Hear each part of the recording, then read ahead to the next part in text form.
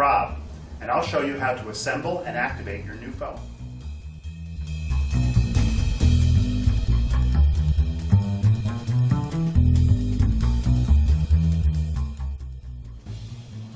This is the Mitel 5340 phone. When you unpack the box, you'll find the phone, the handset, the cord for the handset, the base, some Ethernet cables, and a power adapter and cord. If your LAN is power over Ethernet, you don't need this. If your LAN is not power over Ethernet, we'll include this power adapter to power your phone. Connect the cord to the back of the power adapter here, and then plug this end into the wall.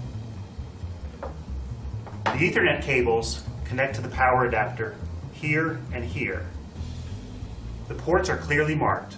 This one is for the LAN. Connect the power adapter to your LAN, and then connect your phone to this port here. This is the back of the phone. There are 4 ports on the back of the phone. Connect your LAN to this port. If you connect your PC to your phone, connect it here.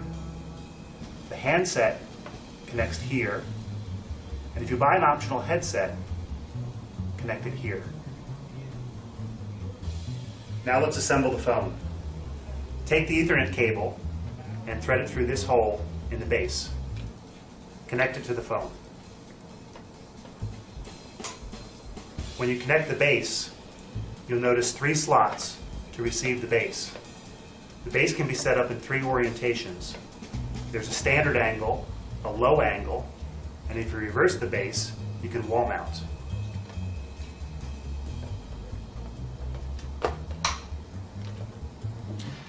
Connect the cord to the handset by connecting the short end of the cord into the handset and the long end into the phone.